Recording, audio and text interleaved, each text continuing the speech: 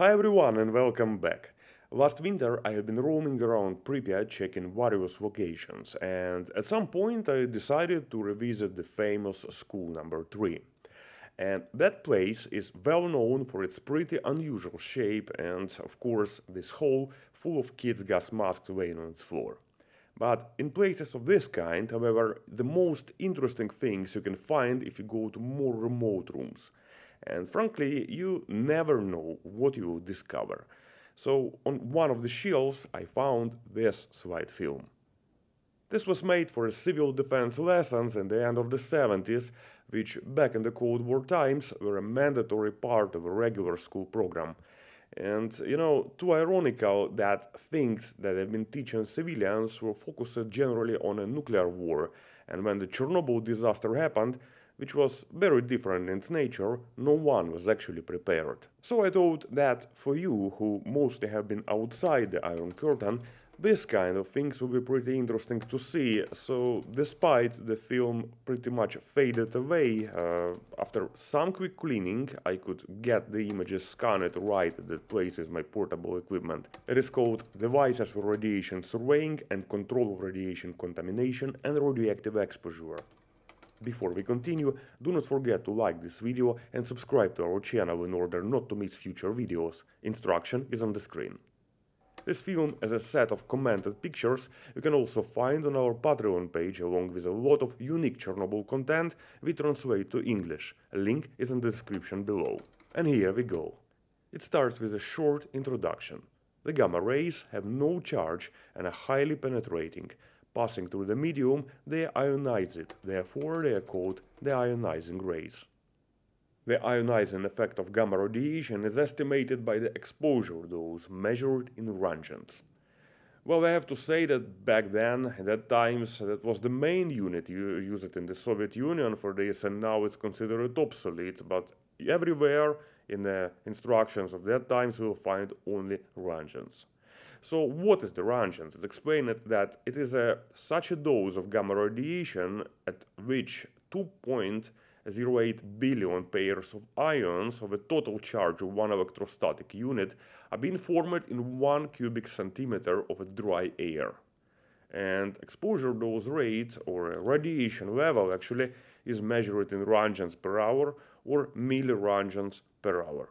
On this slide we have a simple structural diagram of a generic dosimeter, and below is explanation that in the receiving device, under the influence of radiation, an ionization current arises, which passes through the amplifier and then measured by a microampermeter. The receiving device in dosimeters is usually a Geiger counter or an ionization chamber, and that's what they look like. Well, I have to say there also exist detectors based on scintillating crystals, but they are more for scientific purposes, and on our channel we have a few videos about devices based on scintillators, so don't forget to check them. And here, just a little bit of physics. Under the influence of ionizing radiation, inside the gas volume of the chamber happens the ionization of the molecules of the gas. And in the presence of the electric field, they are attracted to the electrodes of the chamber. Then it creates a current, that magnitude of which is used to judge about the level of radiation. So actually pretty simple. And here we have some types of pretty iconic dosimetry devices. Practically all of them had wide use in Chernobyl, so let's look closer. Well, a few of them we reviewed in our previous videos, such as DP3B or DP64, but some will be also in the future, so don't forget to subscribe. According to their purpose, the devices are divided into radiation reconnaissance devices and devices for monitoring of contamination of objects or people. In the bottom right corner there are also two sets of personal dosimeters exactly for the latter purpose. Back in those days, one of the main instruments for radiation surveying was the DP63. DP63 allows to measure radiation from 0.1 to 50 roentgens per hour, and it had two sub-ranges, one up to 1.5 roentgens per hour, well, not great, not terrible, and another one up to 50 roentgens. That device is pretty lightweight and compact, and together with everything it was a little bit more than just 1 kilogram heavy. I had it a couple of times in my hands, well, pretty nice toy. Here it is said that from 2 special batteries it should work for 50 hours. Well, not bad. Then it is explained how to prepare the dosimeter for use. So, as usual, you need to adjust the meter to 0, then open a battery compartment and install the power cells, and then you check the batteries, but in a little bit interesting way. You have to press both sub-range buttons simultaneously and the meter has to show you 10 roentgens. Then you press upper sub-range button and see whether the device reacts to background radiation. The next are explanations how to use it during the work with it. So if you just walk towards the location, you should wear it on the right side so it's more accessible. And when you measure something, it had to be around 1 meter height from the ground level. I suggest you write me in the comments why exactly 1 meter. Actually, there is a scientific reason for this. Typical for this kind of analog devices, you start measuring from the highest sub-range, and if it is not reacting, you have to switch to the lower one. That is because if you start with the lowest one, some devices can get broken if they go out of a scale too fast.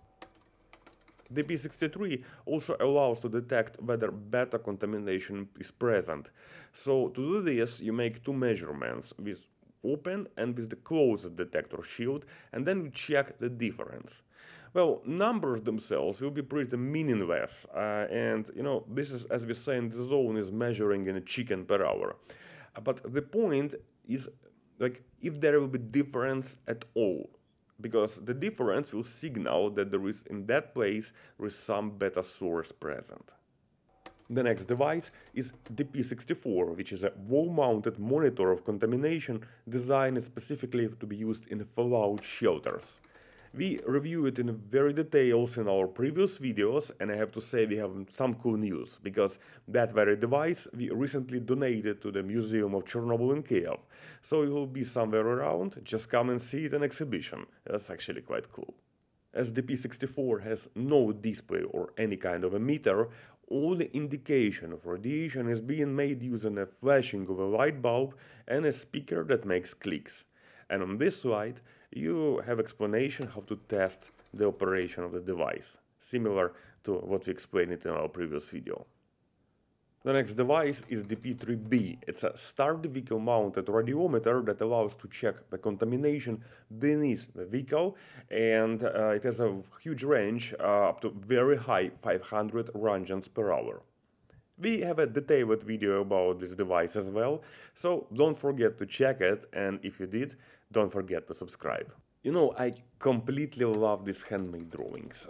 That's really beautiful, but, sad that colors are gone practically. Working with this device is a little bit different from a handheld one, and here is explained how to test it before you work.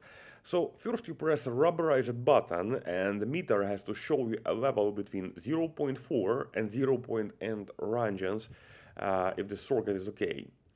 But when you conduct the actual measurement, you start with the lowest sub-range. Then you wait 30 seconds, and if the reading is out of a scale, you have to move to a higher one. It is said that the readings have to be multiplied for a shielded multiplicator that depends on the type of a vehicle or a height of a flight, because the P3B can be actually also installed even on helicopters. The next device is famous DP5B, which many of you surely know. And these were also very widely used in Chernobyl, along with similar DP5A and DP5V, a little bit different modifications.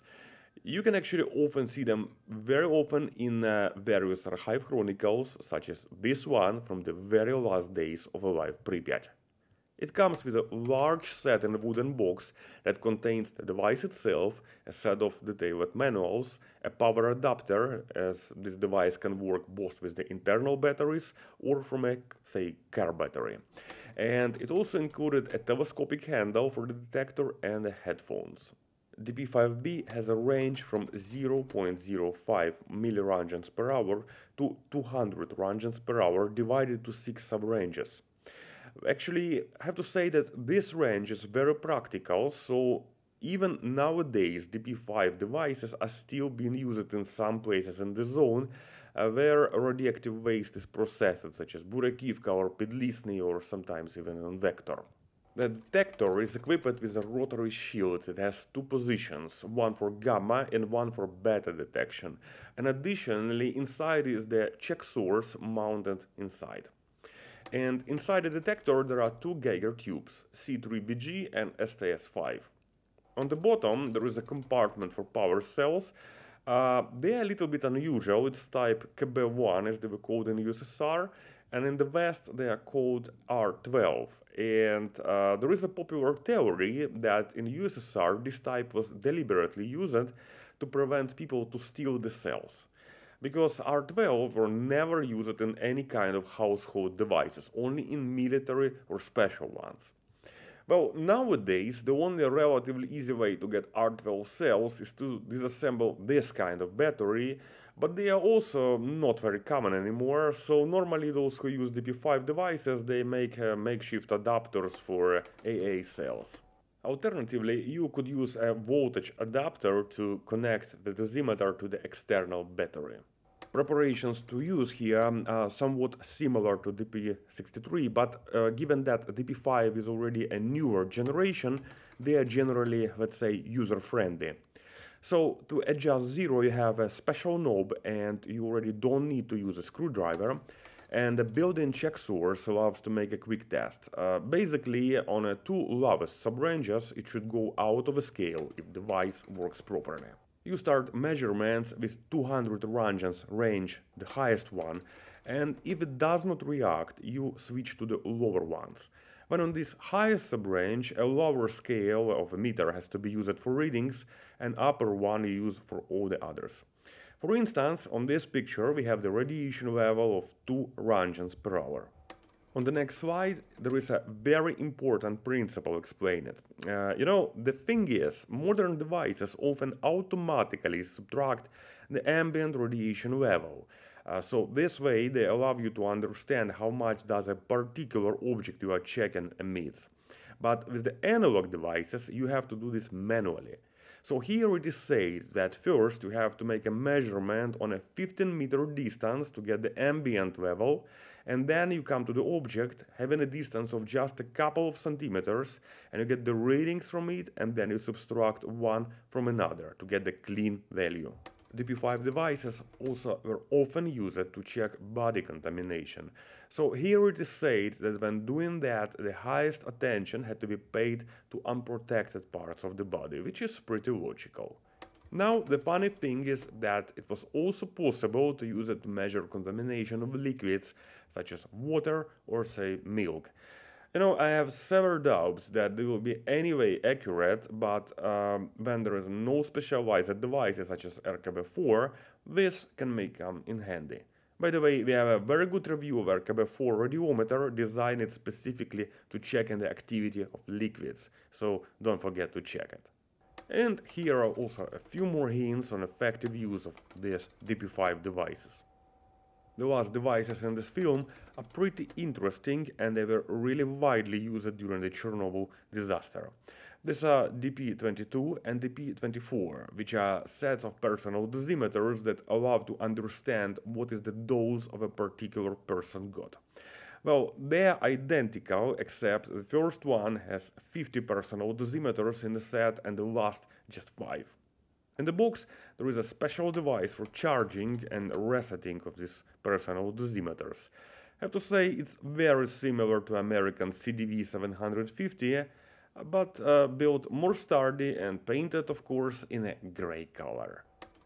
The personal dosimeters here are DKP50A, which have a form factor of a pen. They actually nickname it even this way, just a pen, and they can measure the dose from 2 to 50 rangens.